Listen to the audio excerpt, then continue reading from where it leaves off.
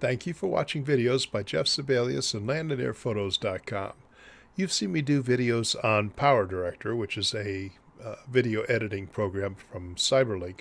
Today I'm going to show you a little bit about PhotoDirector, which is a photo editing program also from Cyberlink.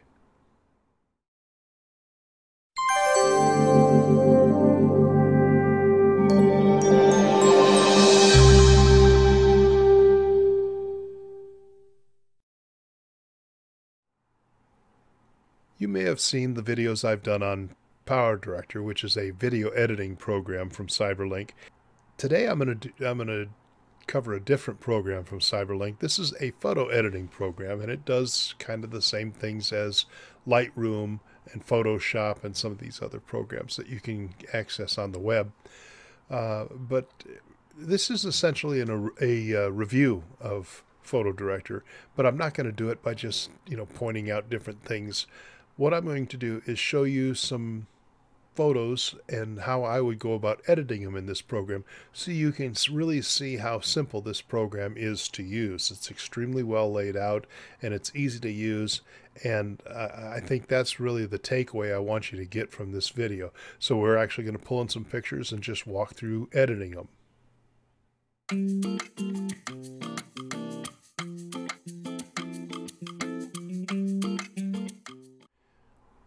The screen you're looking at right now is the opening screen for PhotoDirector. Well, the first time you actually install and open the program, there are some sample photographs that will be included in here. I've deleted those. So this is just an empty library that I'm about to add some pictures to. We've got many buttons across the top here: library, adjustment, guided, edit, create, and print. And we're going to be touching on all of those at one time or another today. So let's start. We're in library, and we're going to import pictures. So I click on import and hit photos. And here are the pictures that I want to bring in. You'll notice that 4 of them are NEF files, and the other 3 are JPEGs. Oh, I'm sorry, this is a PNG, and the other 2 are JPEGs. The point I want you to take from this is that PhotoDirector does edit these type of files, obviously, but also it will work with raw images like a NEF file, which is a raw image for a Nikon camera. So anyway, I'm going to click and select all of those and open them. Now I'm in the photo import window, and I've got 2 choices: basic and advanced. Well, basic, you just select the pictures you want and import, and it's done. In advanced, you can do a little bit more. You can apply presets and sort of other things on the import. You can enter copyright information. What I like to do is add tags. If you have 1,000 pictures in your library and you want to find a certain group of those pictures, the only way you can do it is by having tags assigned to them. So as you import them, you assign a tag, and in this case, test pictures is a good tag for this. So I'll go ahead and import. And now we've got the pictures here. So the first picture, let's start with this one here. And this is a nice scenic picture. Let's see, I can do this. You get a little better look at it. It's a nice scenery shot, but it's kind of flat, kind of plain. And what I want to do is pump up the color. So we're talking about basic image adjustments to a photograph, which is probably the lion's share of what you'll do in a program like this. So what would we do? Well, we're going to start with the adjustment tab. And if you're familiar at all with Lightroom, you'll see that this looks a lot like Lightroom. You've got all kinds of different sliders and check boxes and other options of ways you can adjust this picture in almost every way imaginable. Some of them are real basic. Others are very detailed and more advanced. But I'm just going to quickly go through and adjust this picture with a couple of settings, and so you can see the difference you can make very easily when using this program. If I come down here, I've got brightness. What I want to do is I really want to expand the contrast on this thing, and so what I'm going to do is slide up my brightness a little bit, my brightest setting, And I'm following the histogram here. Slide this up a little bit. Leave the mids alone for right now, and then I'm going to bring my darks down. And I'll take the darkness even down more. And now you can see I've spread out my histogram basically across the whole range of the image. And you can see just by making that one change, the colors are really popping more, especially down here in the water and the grass. Now I can come down here under tinge, and I can adjust some more things here. If I wanted to adjust, increase all the colors saturation, I would slide up saturation. You can see it touches everything. I'm going to start by going with vibrance, which really hits more your blues and greens, and pull it up a little bit more. And now you can see those blues really popping on the water. I might try this one just to see what it does on the mountains, because there's morning light on the mountains. So let's see here. Okay, I'll leave it like that. You may not want to, saturate the colors as much in your images. Again, this is just a demo of what it does, and you can make your own choices for it. Another cool thing that this has, and this is also something you'll find in Lightroom, but is lens correction. If you enable correction, it will adjust for specific lenses.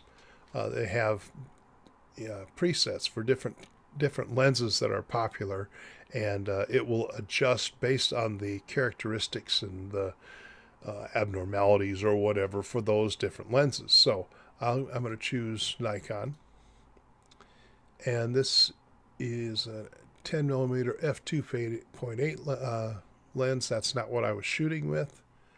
Let's come down here to the 24 to 85 lens. Now, if you were watching that would have changed very slightly. Again, it's not a big change, but it just adjusts to correct for the effects that each different kind of lens has. And there's all different brands and all kinds of different lenses you can choose from. You can fix chromatic aberration. You can add or remove vignette if you need to do that. You can adjust fisheye distortion if you're using a wide angle lens. There's all kinds of things you can do here. I'm going to stop here. This is just the first picture, and this shows you how you can color correct using nothing more than the adjustment tool.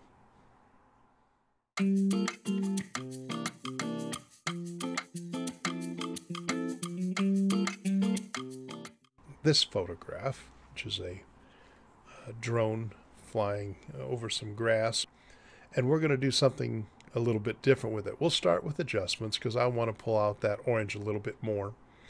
I can really pump up that orange color in the drone that way. I could go and adjust the histogram and do things like that. That's not really the point of what I want to show you here. Anyway, we've got this as a nice saturated color, especially on the drone, which is what we want. Now I'm going to click on Guided tab. Guided tab is a whole bunch of automated things that you can do with pictures. In this area, you have all kinds of recorded, pre-recorded settings and things that you can do. If you had skin tones, you could do body shape, or you could distort a body in that. Like if you want to make someone thinner or fatter looking, you could do it in there. You can mess with colors. You can add blurs. These are AI little functions that you can use to replace sky, and I'll show you the sky replacement in a minute. You can add things like grain or glitch effects to the images. There's just dozens and dozens of different automated things you can do, and of course, depending on what your photo is which ones of these you'd choose. In this case, I want to show you something with color. And this is a neat effect you can do on a picture. You want to subtract out all the colors but one. Well, in this case, I want to make that orange drone pop out against the background. Everything else will be black and white, but that orange drone will really pop out. And to do that, all I have to do is pick Color Splash. Now I choose this selector and I come up here and click on the orange that I want to save, and it automatically takes out all the other colors and leaves the body of the drone in color. It also picks up a little bit of the glowing light on one of the motors. So that's a really cool effect that you can use to make an interesting photograph out of something that may not be quite as fancy, but by selectively pulling out a color, you really draw the attention to it. Now, you can also play with that color. Let's say I wanted to see what that drone looks like if it was green or blue. If I pull this slider down, now it's green. And I can pull it, keep going. And now it looks. Now you know what this drone looks like if it's blue. So if you want to do color replacements in PhotoDirector, this is a great way to do it. Now, as I leave this little area, it's asking if I want to save the changes. I say yes.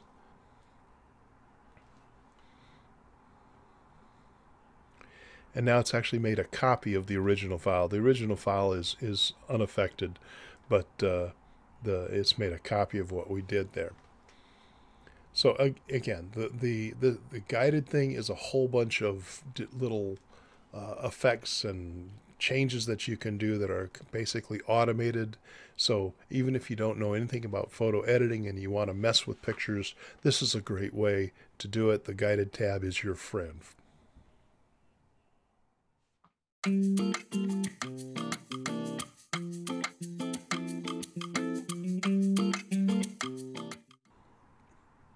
Okay, let's go back to the library. And now we're going to play with this picture right here. And I'm going to show you a couple things on some more tabs here. Let's go with the adjustments. You should always start with the adjustments and do the things that you want to do with the pictures first, and then go to these other creative tabs to do different things. So again, I can pull up the brightness like that. I can pull down the darkness a little bit. That's even fine just the way it is. I just want to make the colors nice and punchy for the effect that I'm about to do. So I'm done there with my adjustments. Now let's go to guided. And again, it even comes up and tells you that it's going to be working on a copy of your image. So it just gives you a heads up on that. All right, we're back here in the guided tab. Now I'm going to click on sky replacement.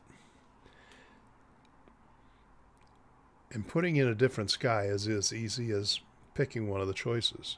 Now you see the sky is completely changed. The drone is flying away. It looks great. Now I can put it on a sunset, and that's what the drone looks like. You can put it in outer space if you want, or a dark and stormy night. You can just click the different backgrounds and swap things out just like that. So again, that's just another example of what you can do with the guided tab, and it really works well. Now, it depends on the picture you're working with. Obviously, I chose an easy one with the all sky to, for the sake of brevity in this demonstration. But even if you have land here and sky up here, it will still swap out that sky portion of your image and leave the ground unaffected. So it's very powerful little tool in this program.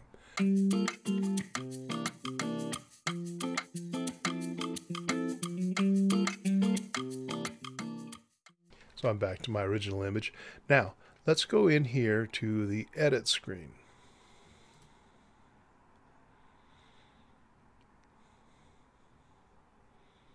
All right. This, if you're used to using Photoshop, this should look familiar to you. Here's where you can add layers to your image. You can do things like cropping and putting text and drawing shapes on the stuff. There's a ton of different things you can do in this window. The editing is probably the most powerful image modification tool in this program. In this example, I'm going to take this picture. Let's say I wanted to make this a thumbnail for a YouTube video. So I want the picture in the background and I want to put some text on here and stuff like that. So the first thing I'm going to do is go up here to this icon here, which is the shape tool. And there are all kinds of choices. I can pick the color. The color is, let's make it a little bit darker, yellow. Okay, that's good.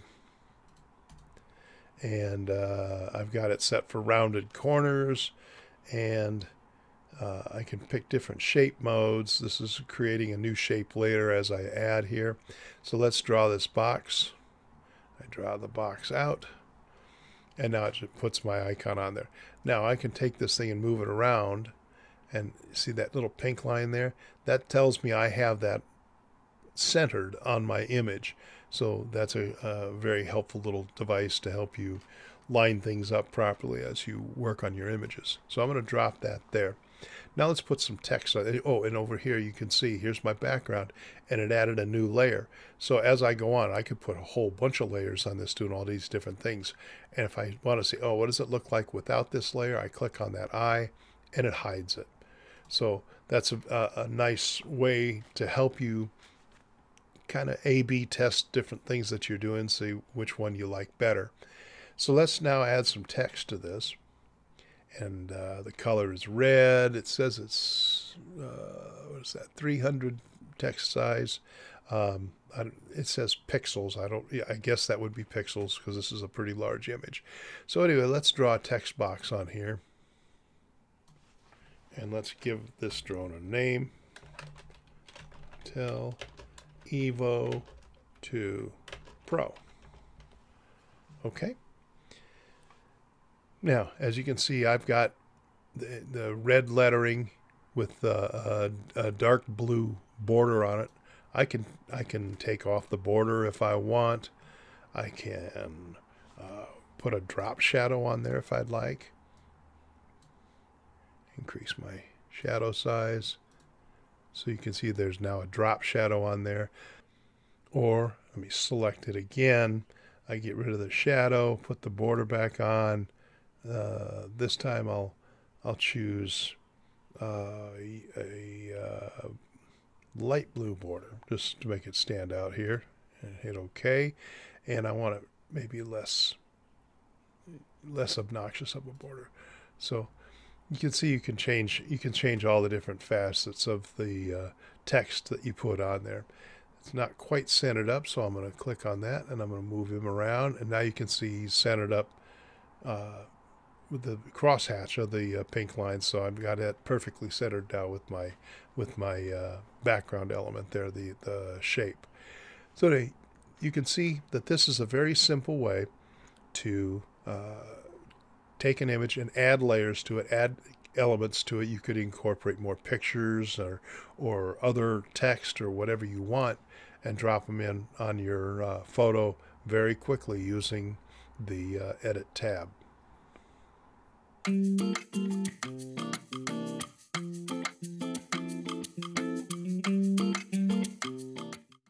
There's one other thing I want to show you with the Edit window or the Edit tab.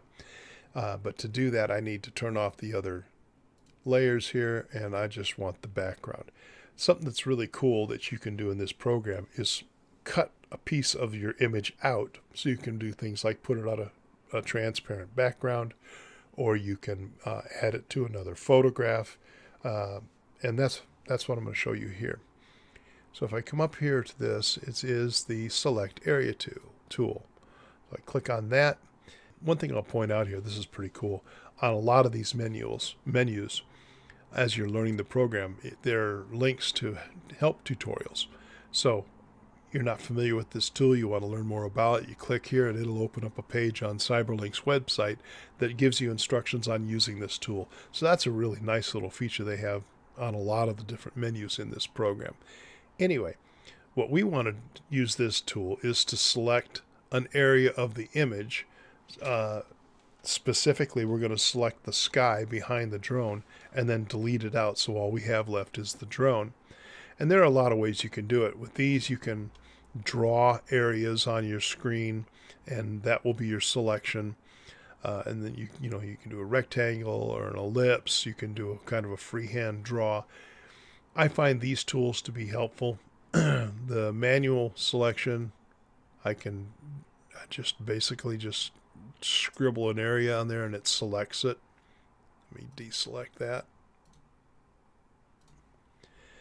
This one here is a smart selection. So if I click here, it's actually selecting areas around the the lines of contrast. So this is all pretty much the same color. So as I'm selecting, it grabs all of that until it hits a point like the part of the drone that's markedly different in terms of color, and then it stops the selection there. That's pretty handy too. I'm going to deselect that. Then there's this one, which is basically your magic wand here. So if I click here, it selects everything until it gets to those lines. It grabs all that kind of stuff. Now you can see down here it missed a little bit more, so I can come up here and grab this rectangle and draw a shape like that, and now it's selected everything. There's another spot down here, so I got that selected. So you can see it's real easy to make a selection in this program using just different assortments of these tools here under the selection menu. Now that I've got all that selected, if I hit delete, now it's all gone in the background. Now I missed a little spot, didn't I? So let's go back here to the magic wand, and I'm going to delete again, and now that spot's gone too. All right, now what I want to do is edit and select all. So now I've got the whole thing selected, and I'm going to edit, copy. Now let's go over to this picture right here. Do I want to save that? Yes, we'll save that. And now we've got this picture here. Well, let's put the drone in. Now we've got that nice clean drone that we cut out in here. It's pretty big for a drone, so we can just grab one of the corners and make it smaller. And now we've basically made it look like the drone is flying there with the guy as he's riding or jumping on a skateboard.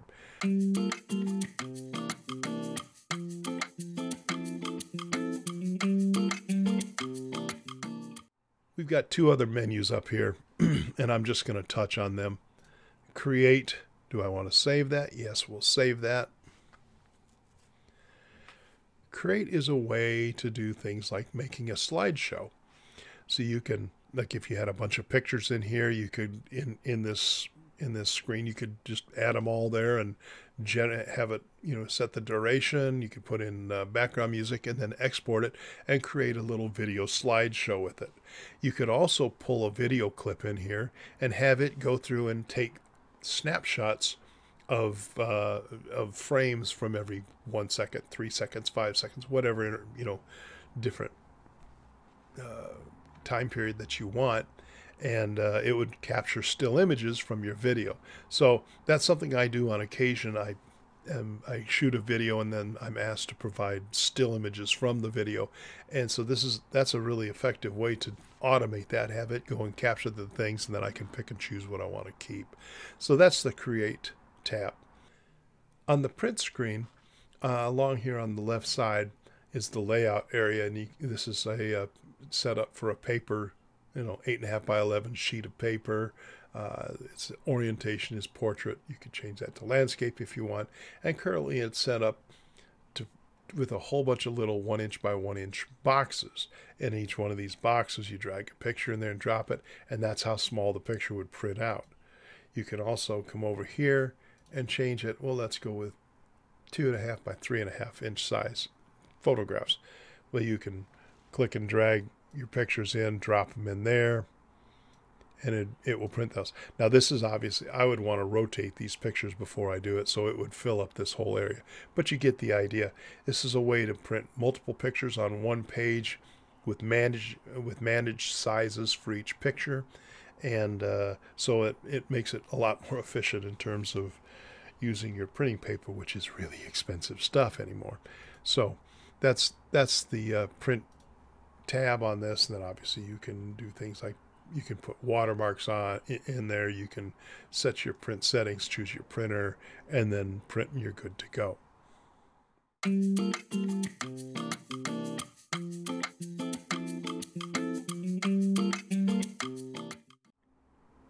So let's talk about buying PhotoDirector.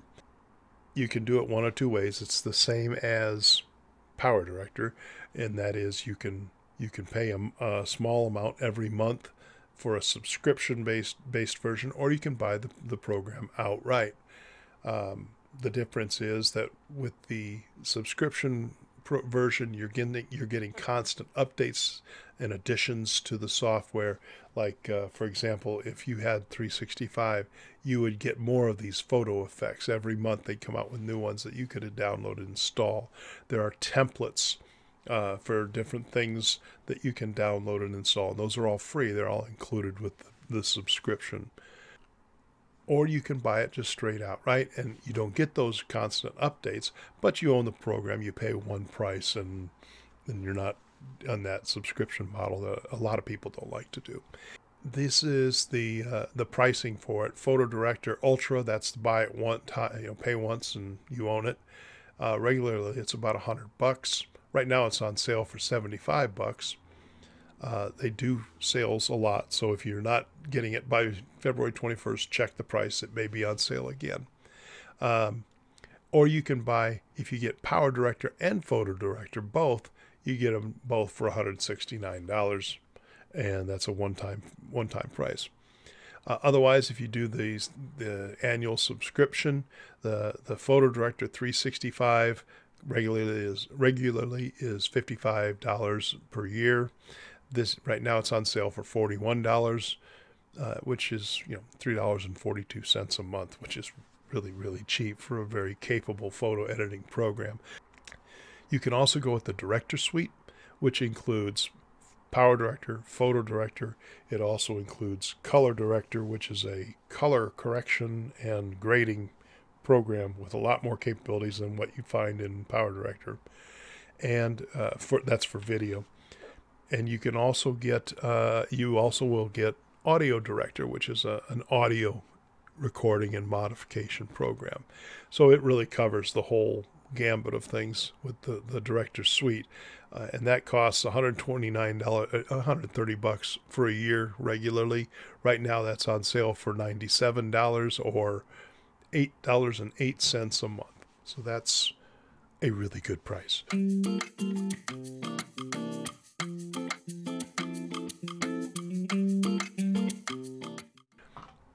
You can see how this program is really easy to use to do a lot of the different types of things you want to do. I find that, I've been using Lightroom and Photoshop for years, so I'm very, I'm experienced with those programs. But I'm finding that jumping over to this program and doing some of these same things is extremely easy and very quick to learn too. So I think that speaks very well for this program, particularly when you think it's a $100 program to buy it outright. Obviously, you can tell I'm a believer in this program. I owned Adobe Premiere. I owned Sony Vegas at the time that I decided to do video tutorials, and I went out and looked at a bunch of different programs, and I chose PowerDirector because of its capabilities, because of its ease of use, and because of its price. I learned after doing that these programs are always being updated as well. So you get a lot of value when you buy a Cyberlink product, and that's why I'm very happy to cover them on my channel and show them to you and offer offer advice and tutorials on them as well. So what do you think about PhotoDirector? Is this something you're interested in? Well, if it is, click the link in the description below, and that'll take you to Cyberlink's website where you can purchase it, or you can set up the monthly subscription and download the program and get it going for you. You can also download a trial version of this program for free and test it out on your own before you actually make the investment and purchase the program yourself. If you would, I would appreciate a thumbs up if you found this information to be helpful. I encourage you to subscribe because I will be doing more tutorials on PowerDirector and probably some tutorials on PhotoDirector if I get requests for those. So you don't want to be missing out on getting notified for those. Thanks for watching, and I'll be back soon.